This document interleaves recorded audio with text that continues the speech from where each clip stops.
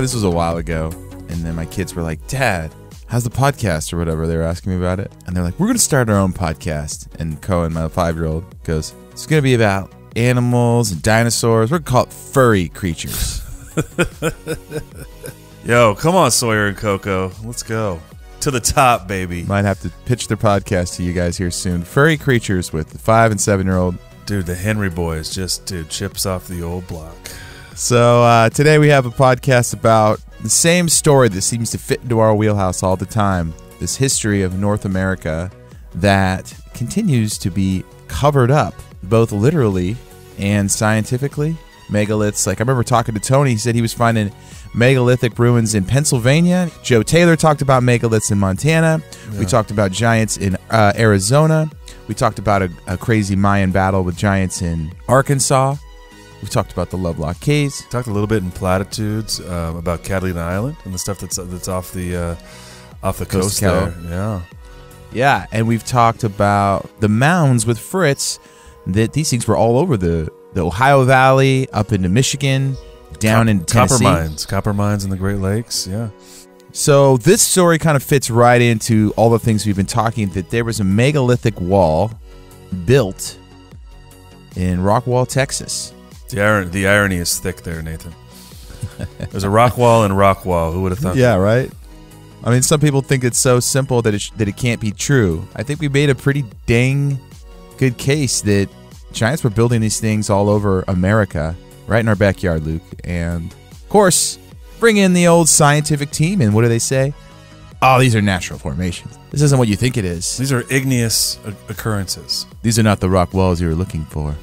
Indeed, they're not. And so these guys, the farmers, were digging down wells, and they kept running into this wall. And one of the things about Texas is a lot of this stuff is private land, so they can't, you can't dig up these things in private land. But what do you know? Some of these walls are 40 foot tall in some sections, and they're all covered in mud. It's interesting, yeah.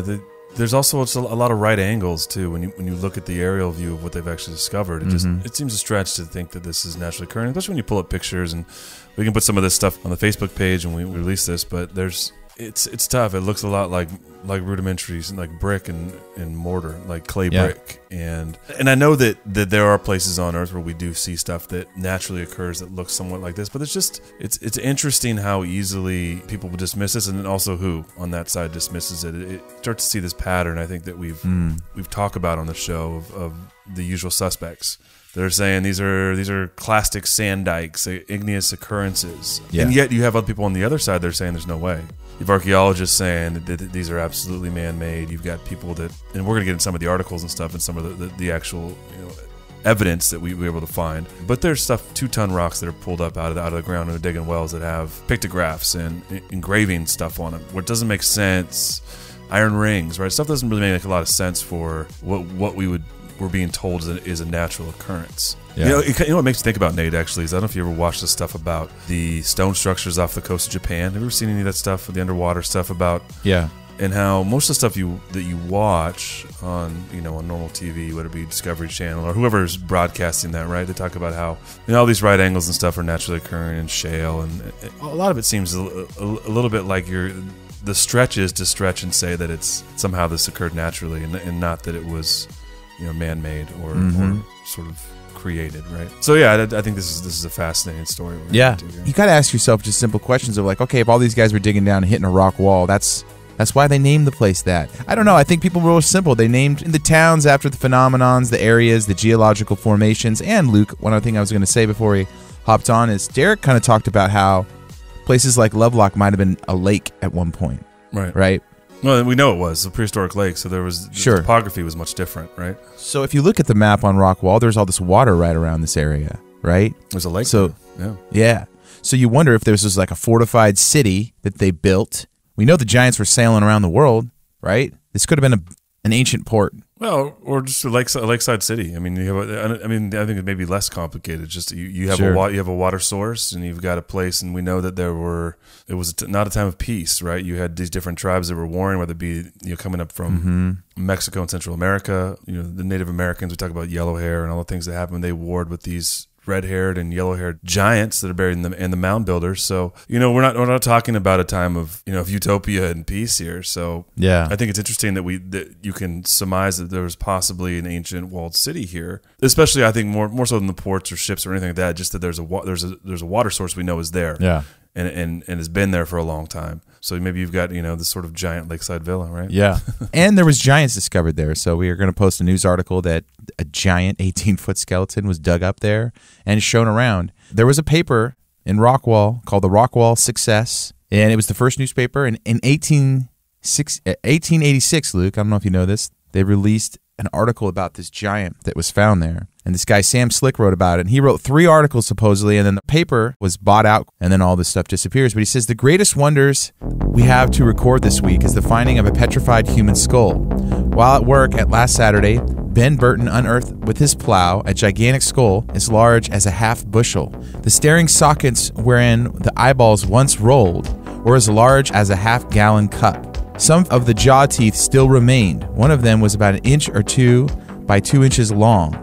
This goes to prove that this county was once inhabited by a race of people that would be wonderful to look at now. Dr. Higgins thinks the skull is some antediluvian giant that would have weighed at least 1,000 pounds. Anyone wishing to see this mammoth skull can do so by calling the Success office, and Mr. Burton says he will leave it there for inspection.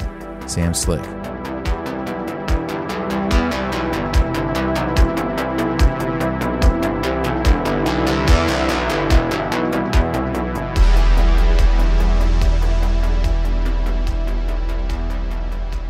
Hey, just want to say thanks for listening to our podcast, sharing it with friends, and just being here week after week, listening to what people have to say, the guests that come on the show, and all the weird, blurry stuff in our world. And we've just had a heck of a time, a heck of a ride. Last year was great, a lot of highs, and you guys were just sending us incredible messages. We got some really great guests on the show as well. Just really thankful for everyone who's listening to this show and how much it's growing. If you want to help us grow and make more content and get access to shows like this, you can go to blurrycreatures.com/members and become a member of the show, support the show, and Luke and I can have more time to devote to finding the blurry stories out there and putting them in your ears, editing them down, and giving you more content. This is one of many bonus episodes that you get. You also get discounts on merch. You also get members chats. We're going to do one on January 17th. Zoom chat, everyone can come in and talk about their favorite creatures, talk about what's going on in their life, how this all relates to the Bible and their faith, and there's just a lot of great things. Also, Facebook chat that's been fire lately with great memes, and you guys have been making Luke and I laugh a bunch.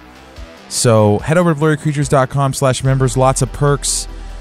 Just about a coffee a month gets you access and helps you feel good and gets this show to the next level where we can produce content all the time, and just who knows how many shows a week we can get out if we can just sit down and make it happen. So blurrycreatures.com/members. Once again, this one is a members only episode.